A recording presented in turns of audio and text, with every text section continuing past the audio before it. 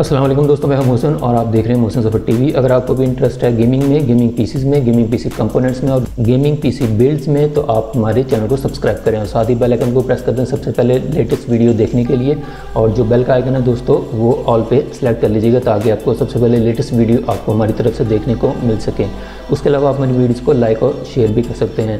आप हमारी वीडियोज़ को लास्ट तक और एंड तक देखिएगा, उससे आपको हमारी वीडियो की पूरी जो समझ भी आएगी और उसमें जो हम पीसी बिल्ड कर रहे हैं उसमें भी जो हम कंपोनेंट्स यूज़ कर रहे हैं उसका भी आपको सारा आइडिया हो जाएगा कि वो हम क्यों यूज़ कर रहे हैं और उस पीसी बनाने का इवन मकसद क्या है। तो चलिए दोस्तों, आज की वीडियो के साथ चलते हैं। तो आज हम 35,000 रुपीज़ के अंदर एक पीसी बिल्ड करेंगे जो कि मल्टीटास्किंग के अंदर, और आप उसको as a home PC, as a office PC, as a gaming PC और as a professional working machine के तौर पर भी यूज़ कर सकते हैं। तो यहाँ पे डिपेंड करता है कि आप उससे किस लेवल का काम लेना चाह रहे हैं, और ये काफ़ी पावरफुल मशीन होगी। तो चलिए दोस्तों, आज हम ये एक ब्रांडेड सिस्टम है जो कि हम यूज्ड पार्ट्स के साथ इसको बिल्ड करेंगे और इसमें किसी किस्म का न्यू पार्ट जो है वो यूज़ नहीं किया जाएगा। लेकिन इसका जो बजट है ऑलमोस्ट वो 34 से 35,000 रुपीज़ के अंदर कोशिश करेंगे कि इसको बिल्ड कर लिया जाए, और ये मैक्सिमम 35,000 रुपीज़ के बजट के अंदर ये जो पीसी है वो बिल्ड हो जाएगा। तो चलिए दोस्तों, देख लेते हैं कि आज का पीसी हम कौन से पार्ट्स के साथ हम बिल्ड कर रहे हैं। तो इसमें सबसे पहले दोस्तों हमने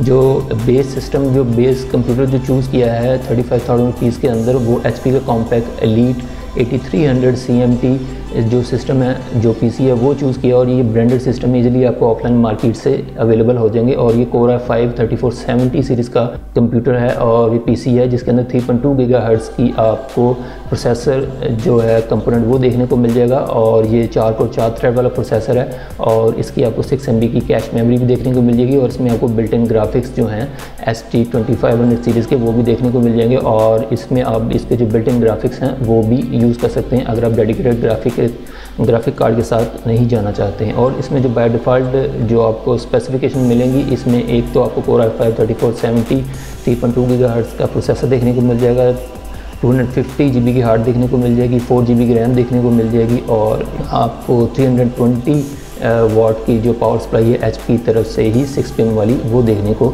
मिल जाएगी। तो ये आपको बेसिक जो कॉन्फ़िगरेशन है उसके साथ ये आपको मिलेगा। और इसमें बाद में आप इसमें थोड़ी सी अपग्रेडेशन करके तो इसको गेमिंग पीसी के तौर पे और प्रोफेशनल वर्किंग मशीन के तौर पे भी आप इसको कन्वर्ट कर सकते हैं। तो चलिए दोस्तों, मैं पहले आपको इस सिस्टम का थोड़ा सा ओवरव्यू दे देता हूँ। तो जैसा कि आप देख सकते हैं कि फ्रंट पे आपको जो एक DVD राइटर है वो देखने को मिल जाएगा, साथ ही SP की ब्रांडिंग देखने को मिल जाएगी। उसके नीचे आपको पावर बटन देखने को मिल जाएगा और साथ ही आपको नीचे एक हेडफोन का जैक और माइक का जैक देखने को मिल जाएगा। और नीचे आपको 2 USB 2.0 की और 2 USB 3.0 की पोर्ट देखने को मिल जाएगी। अब हम अगर इसकी बैक साइड के ऊपर देखें तो यहाँ पे आपको एक पावर सप्लाई है जो कि HP की तरफ से बिल्ट इन 320 वाट की देखने को मिल जाएगी। और अब हम अगर इसके जो इनपुट आउटपुट मदरबोर्ड सेक्शन के ऊपर देखें तो यहाँ पे आपको PS2 के 2 कनेक्टर देखने को मिल जाएंगे, जिसके ऊपर आप PS2 कनेक्टर वाले कीबोर्ड और माउस लगा सकते हैं। उसके नीचे आपको एक डिस्प्ले पोर्ट देखने को मिल जाएगी। उसके नीचे आपको एक VGA की जो ट्रेडिशनल पोर्ट है वो देखने को मिल जाएगी, और साथ ही एक सीरियल पोर्ट जो इनपुट आउटपुट के लिए यूज़ होती है वो देखने को मिल जाएगी। और इसके अंदर, इस पीसी के अंदर दोस्तों, जो कि HP की तरफ से 8300 एलीट 8300 मॉडल के नाम से जो आता है, इसमें आपको जो बैक साइड के ऊपर जो 4 पोर्ट्स हैं वो USB की 3.0 की देखने को मिल जाएंगी। और उसके नीचे आपको USB 2.0 की 2 पोर्ट्स जो हैं वो देखने को मिल जाएंगे, और साथ ही ईथरनेट की जो पोर्ट है वो भी देखने को मिल जाएगी। और उससे लास्ट पे आपको एक ऑडियो जैक और एक माइक का जैक भी देखने को मिल जाएगा। और बैक साइड पे आपको एक एग्जॉस्ट फैन जो कि इसकी हीट को डिसिपेट करेगा, वेंटिलेट करेगा, वो भी देखने को मिल जाएगा। और नीचे आपको काफ़ी सारी एक्सपेंडिबिलिटी की और अपग्रेडेशन की ऑप्शंस भी देखने को मिल रही हैं। और अब मैं आपको इसका इंटरनल व्यू दिखा देता हूँ। जैसा कि आप देख सकते हैं, इसमें आपको HP की ब्रांडेड जो पावर सप्लाई है 320 वाट की 6 पिन कनेक्टर वाली वो देखने को मिल जाएगी। और इस पावर सप्लाई का बेसिकली फ़ायदा ये होता है, अगर आपके एरिया में लो वोल्टेजेस आ रहे हैं और वोल्टेजेस पूरे नहीं हैं तो फिर भी ये आपका जो कंप्यूटर है वो ऑपरेट आप कर सकते हैं, ऑन हो जाएगा और आप इजीली अपनी जो वर्किंग है इसके ऊपर कर सकते हैं, क्योंकि ये लो वोल्टेजेस के अंदर भी ये कंप्यूटर काफ़ी अच्छा जो है वो परफॉर्म कर जाता है। और तो इसी वजह से इसमें 6 पिन की आपको पावर सप्लाई भी देखने को मिल रही है। आप इसको बाद में इस पावर सप्लाई को अपग्रेड भी कर सकते हैं 6 पिन 24 पिन वाली जो पावर सप्लाई के साथ। इसमें जस्ट आपको 6 पिन टू 24 पिन का कनेक्टर चाहिए होगा, और इसमें आप फिर किसी भी किस्म की इससे ज़्यादा वॉटेज की पावर सप्लाई, चाहे वो 400 500 वाट या 600 इवन 700 वाट की कोई भी पावर सप्लाई लगा सकते हैं, अगर आप इसके अंदर dedicated graphic card, most powerful graphic card अगर यूज़ करना चाह रहे हैं तो वैसे तो इसमें 320 वाट की भी इनफ पावर सप्लाई है, और इसके अंदर पावर सप्लाई को यूज़ करते हुए भी हम अब इसमें डेडिकेटेड ग्राफिक कार्ड जो हैं वो यूज़ कर सकते हैं, जिसके अंदर GT 730 है, GT 1030 हैं, और इन ग्राफिक्स कार्ड को इसी पावर सप्लाई को हम यूज़ करते हुए यूज़ जो है वो कर सकते हैं, और हमें पावर सप्लाई अलग से चेंज करने की ज़रूरत नहीं पड़ेगी। और उसके बाद दोस्तों अब हम अगर इसके ओवरव्यू की तरफ देखें तो यहाँ पे आपको 4 जो रैम की स्लॉट्स हैं DDR3 की वो देखने को मिल जाएंगी, और आप इसके ऊपर DDR3 की जो मैक्सिमम जो मेमोरी है वो 32 GB तक की एक्सपेंड कर सकते हैं, और इसमें आप 1333 मेगाहर्ट्ज़ से लेकर 16 मेगाहर्ट्ज़ की स्पीड वाली जो रैम है DDR3 की वो आप लगा सकते हैं। और ये आपके ऊपर डिपेंड करता है कि आप इसमें 4 GB के 4 मॉड्यूल अगर यूज़ करना चाहें रैम पे तो वो भी कर सकते हैं, और 8 GB के 4 मॉड्यूल जो हैं वो भी आप यूज़ कर सकते हैं। 4 GB के अगर आप 4 मॉड्यूल यूज़ करेंगे तो मैक्सिमम आप 16 GB तक की रैम इसके अंदर अपग्रेड कर सकते हैं। अगर 8 GB के 4 मॉड्यूल यूज़ करेंगे तो आप 32 GB तक की रैम इसमें जो एक्सटेंड है वो कर सकते हैं। और साथ ही आपको एक प्रोसेसर का हीट सिंक फ़ैन देखने को मिल रहा है, और इसमें आपको Core i5 3rd जनरेशन का 3470 सीरीज़ का जो प्रोसेसर है 3.2 GHz का वो देखने को मिल जाएगा। बैक साइड पे आपको एक एग्जॉस्ट फैन देखने को मिल जाएगा, और इसमें आपको जो 2 स्लॉट्स हैं वो PCI Express 16 की जो वो देखने को मिल जाएंगी। अगर आप इसके ऊपर ग्राफिक कार्ड लगाना चाह रहे हैं तो आपको at a time 2 graphic card इसके ऊपर लगा सकते हैं। एक आपको PCI Express 1 की स्लॉट देखने को मिल जाएगी, और 3 आपको जो सिंपल PCI की जो स्लॉट्स हैं वो देखने को मिल जाएंगी। इसके ऊपर भी आप कोई भी डिवाइसेस जो हैं वो आप इजीली लगा सकते हैं। अब हम अगर इसकी हार्ड डिस्क की अगर स्पेस की बात करें तो यहाँ पे आप ट्रेडिशनल जो 3 हार्ड ड्राइव जो हैं वो आप लगा सकते हैं, और SSD ड्राइव जो हैं वो भी आप इस सिस्टम के ऊपर लगा सकते हैं। और इसके अंदर आपको 4 जो SATA कनेक्टर हैं वो भी देखने को मिल जाएंगे, और ये काफ़ी अच्छी परफॉर्मेंस आपको प्रोवाइड कर देगी। तो चलिए दोस्तों अब हम देख लेते हैं कि इसके अंदर हमने कौन से कंपोनेंट जो हैं वो अपग्रेड किए हैं।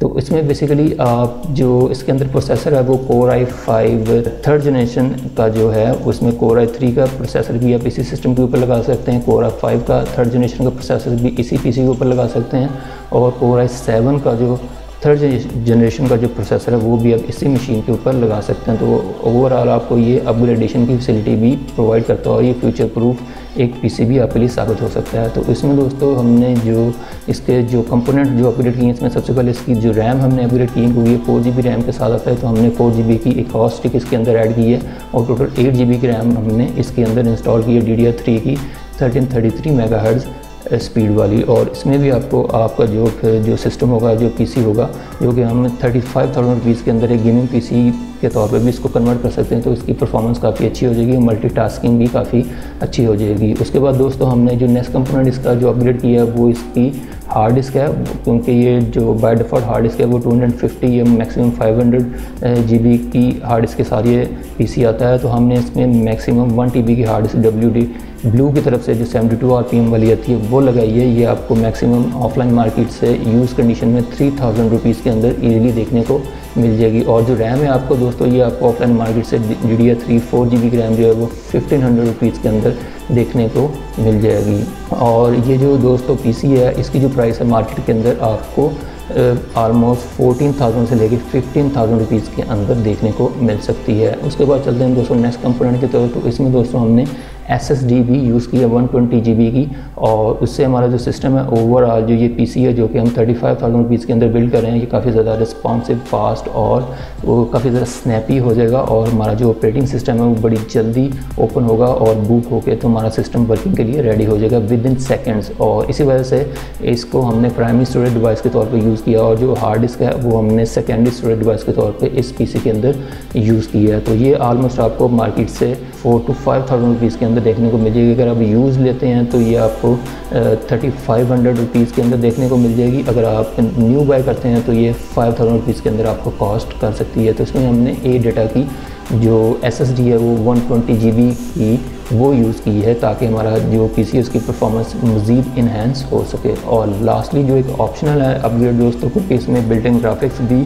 आप यूज़ कर सकते हैं, और उसके ऊपर भी आप लो टू मीडियम सेटिंग के ऊपर गेमिंग कर सकते हैं। लेकिन अगर आप इसको गेमिंग मशीन के ऊपर कन्वर्ट करना चाह रहे हैं फुली, तो इसमें आप गीगाबाइट का GT 1030 जो ग्राफिक कार्ड है 2 GB वेरिएंट वाला DDR5 मेमोरी के साथ आता है, तो वो भी आप इसके ऊपर लगा सकते हैं। और ये 64 बिट का ग्राफिक कार्ड है, और इसमें आपको एक DVI पोर्ट देखने को मिल जाएगी और एक HDMI की पोर्ट जो है वो देखने को मिल जाएगी। और ये 4K जो वीडियो प्लेबैक है उसको भी ये ग्राफिक कार्ड जो है वो सपोर्ट करता है। और इसका जो फॉर्म फैक्टर है वो 80X वाला है, जैसा कि मैं आपको दिखा सकता हूँ करीब से।